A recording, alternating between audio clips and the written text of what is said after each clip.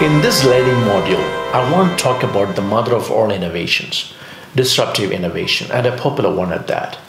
The 21st century is a playground for so many disruptions, disrupting post offices with emails, books with e-books, education with MOOC, travel agencies with online ticketing, taxis with Ubers, retail stores with e-commerce, movie rentals with streaming services, and many more.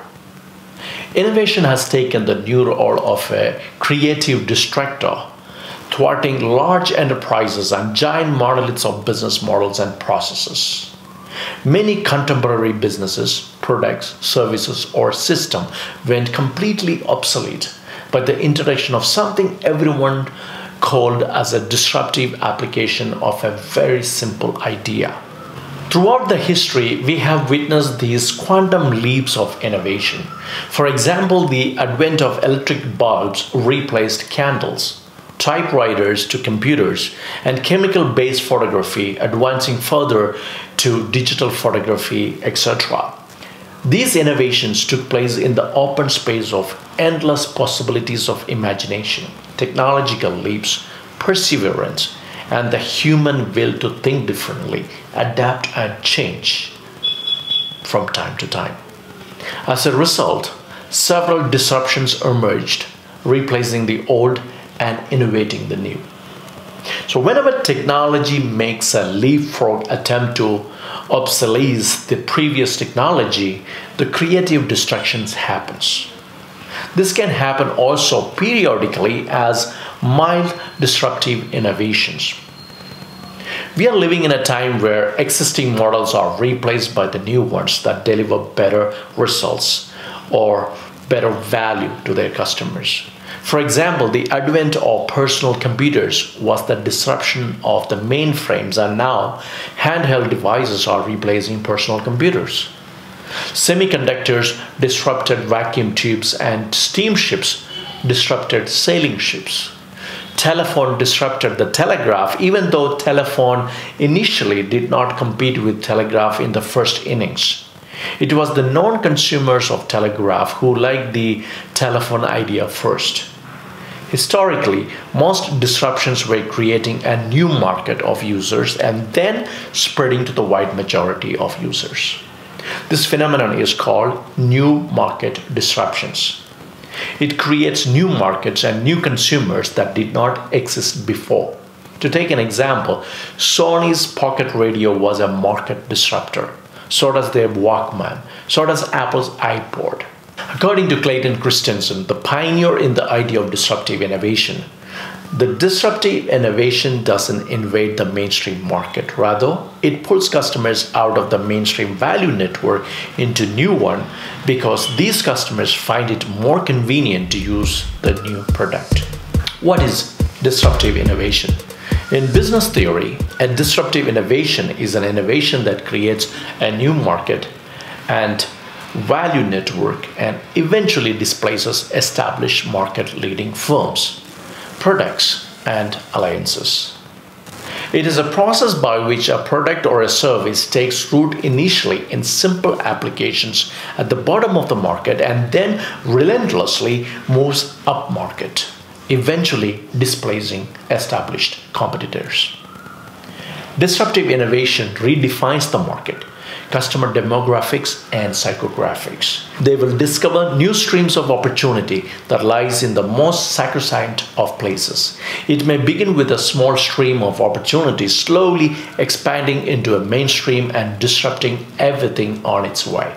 Since disruptions are likely to happen in small streams rather than the mainstreams, a disruptive entry of new ideas might be neglected in the beginning. But organizations that have failed to notice them have paid a big price historically.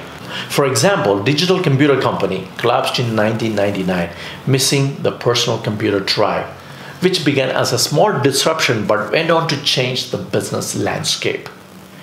Disruptions can emerge from smaller companies or bigger corporations. But here is the irony. Most disruptive innovations come from smaller companies or startups. And the bigger irony is that very often the large firms tend to neglect the disruptive innovations of smaller firms. It took the famous bookstore Barnes and Noble's almost 10 years to adapt the strategy to sell books online after the inception of Amazon.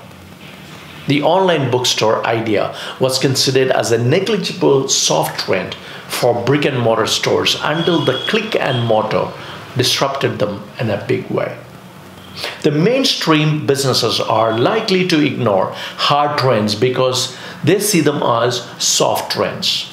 Whatever is considered passé can be turned in what could probably become a mainstream business. That's how small streams of businesses and ideas disrupt mainstream ideas and businesses. The underlying fact is that present and future opportunities do not much exist in the mainstream but in streams that are yet to be found. Overall, disruptive innovations are a boon for both the customers and businesses. In a technology-driven innovation model, changes can happen rapidly due to the fast changes in technology, even though the consumer is ready or not. But disruptions succeed when the market is ready, or at least a part of the vital customers are ready. Every disruptive innovation catches on eventually as the cost of technology gets cheaper exponentially. Moreover, no disruption is mass accepted at first merely on the needs to have them, but on the stronger wants to acquire them. Here we are driving wants above needs, making the disruptive innovation more aspirational rather than just meeting the needs of a customer. We saw that with the smart tablets and the rise of streaming services. Disruption can happen anytime. It can wipe out a technology or business platform even before the predecessor reaches a market. As technology gets improved over time, the rejected will turn out to be the most accepted, or the niche becomes the commonly accepted, and the unnoticeable trends become mega trends.